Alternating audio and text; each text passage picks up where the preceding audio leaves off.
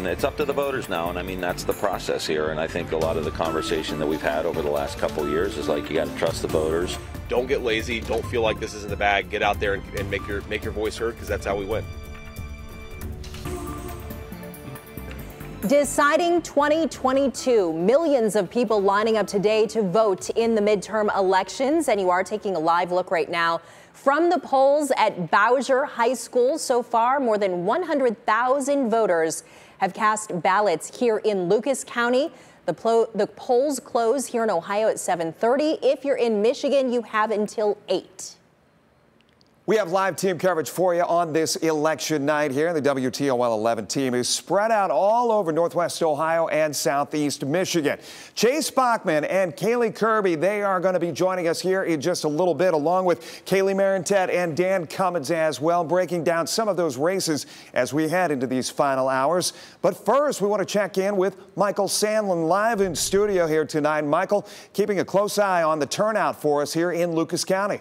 That's right, Jeff. And according to the director of the Lucas County Board of Elections, Lavera Scott, this year we're seeing a massive turnout. With over 122,000 votes in already and still an hour and a half to go, Scott tells me that the number of voters is expected to exceed the last midterm election and could rival some presidential elections. Scott says she believes that the higher turnout is due to increased awareness from the public that local elections can create change. And Scott says so far today, voting has been a mostly smooth process, but it hasn't been without its hiccups. Depending on where you are in the county, there can be over 23 issues for residents to vote on. And Scott says reading through it all is taking people longer to vote in than previous elections, causing long lines at certain polling stations. And there have been some reported issues with scanning electronic ballots, but Scott says they guarantee every vote will be counted. But the good thing is we always have a contingency plan. We have paper backup books at every polling location. We've had some polling locations stated that they were running on ballots. We've ran additional ballots. We have not ran out anywhere, but we do have precautions in place. And those polling stations officially close at 7:30, but if you get in line before that time, Scott says you will be allowed to stay in line and cast your vote. Reporting in studio, I'm Michael Sandlin, WTOL 11. Issue 21 has been one of the most talked about on the ballot for Toledo voters.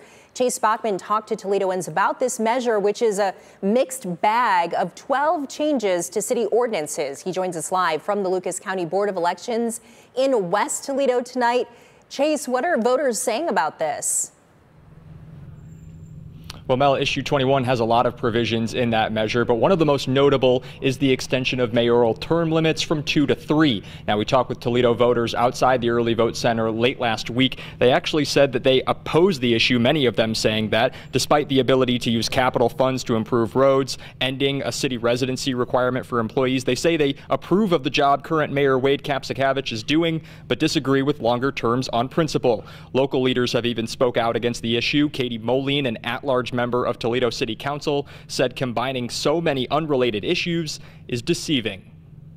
This is bad policy, and it's even furthered because I think it's been deceptive the whole time by, lumping so many charter amendments and so many charter changes into one bill is really deceptive to the Toledo voters, and that's why I voted against it, why I tried to amend it.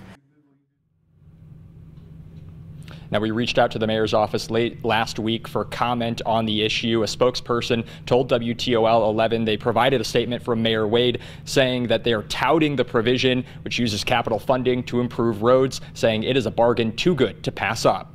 Reporting live in West Toledo, Chase Bachman, WTOL 11.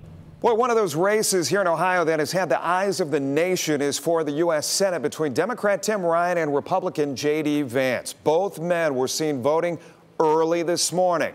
Ryan and Vance are in the running to replace U.S. Senator Rob Portman after he decided not to run for re-election. Our team coverage continues tonight with Kaylee Marentet and Dan Cummins. Both are keeping a close eye on the race for Ohio's 9th congressional district. Longtime Democratic Representative Marcy Kaptur facing off against Republican newcomer J.R. Majewski. Let's first check in with Kaylee, who is at the UAW Local 12 in Central Toledo with the Kaptur campaign.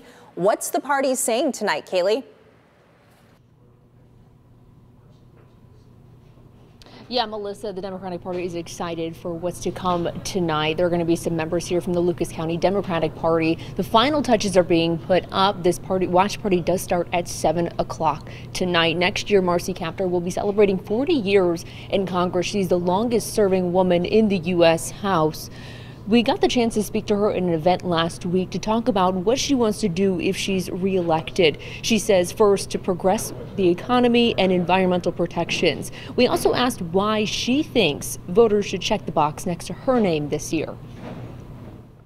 I would ask for the people's support in order to continue our important work to make the economy in our region rebound more quickly, to make sure that everyone's included, not just the billionaire class and the hundreds of millions of dollars class, but working people that go to work every day and struggle for a living. We'll be staying here throughout the night until this race is called, bringing you the latest updates online and on air. Reporting live in Central Toledo, Kaylee Marentet, WTOL 11. Kaylee, thank you. Congresswoman Marcy Kaptur is running against J.R. Majewski. Our Dan Cummins joins us live from downtown Toledo. That is a Republican viewing party he is at for Majewski at the old Cock and Bull Bar in downtown Toledo. So, Dan, talk a little bit about the atmosphere heading into this one and how people see this playing out tonight. Well, candidates will come drifting in and out. J.R. Majewski is spending the evening, he told us, on Friday with family and friends to see how the evening plays out. We might see him tonight, but I know other candidates will be here possibly tonight as well. You know, J.R. Majewski has never run for election before, but back in 1982, Marcy Kaptur never run for election, and she is now the longest-serving woman in U.S. House history. Now, is she vulnerable? Yes, she is. Joe Biden's approval rating is 28%. Inflation's out of control. Crime is out of control. She voted for the Build Back Better bill, the Inflation Reduction Act. J.R. Majewski hopes that resentment toward the White House that trickles down to the House and the Senate will help get him elected tonight. I care about Northwest Ohio issues. But the unfortunate thing is those national issues have transcended into local issues. And we're all being impacted by inflation. We're all being impacted by crime. We're all being impacted by drugs. And it's an unfortunate circumstance, but when you get past that, that's when we drive into the local issues that have been plaguing us here, and that's the economy, that's small business development, that's our kids, that's our school systems, fentanyl. Some people I've talked to say Marcy Kaptur has never spent the kind of money she spent this election to be reelected because of her concern over J.R. Majewski and that possible red wave coming up tonight. Reporting downtown, Dan Cummins, WTOL 11.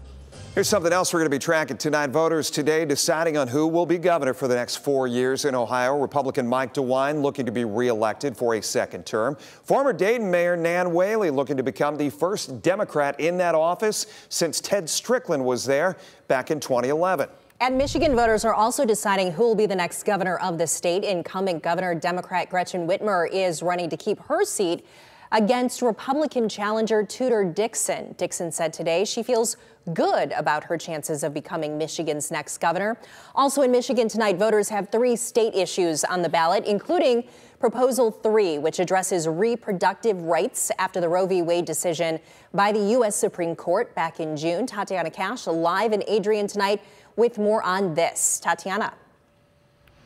That's right. So Proposal 3 would be an amendment to the Michigan state constitution. And what it says, if passed, is that Michigan would regulate abortion in specific cases.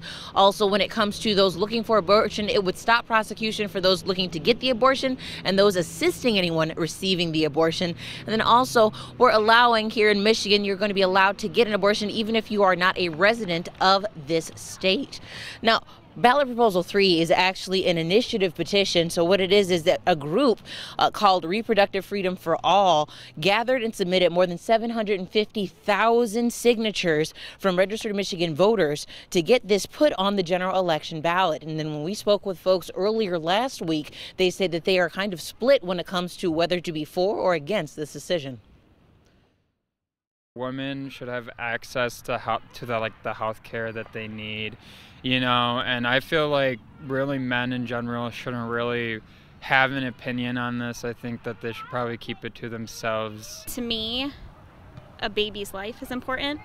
And although there are very, very tragic situations, terrible things that happen and all of that, it does not change the fact that life begins at conception. So again, ballot proposal 3 is about reproductive rights. Michigan voters, of course, voting right now here at the Lucas County Fairgrounds. We will see basically if it's going to go one way or the other. Later on, of course, polls are open all the way up until 8 o'clock.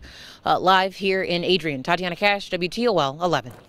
And staying in Michigan, there are other statewide proposals on the ballot. Proposal 1 would change the state constitution to extend term limits for the state house and Senate. Proposal 2, Michiganders have been voting on this one today, would guarantee 9 days of early voting and require state-funded postage for absentee ballots. And another statewide race we're keeping a close eye on is, of course, the gubernatorial race. We will be watching all of these throughout the night.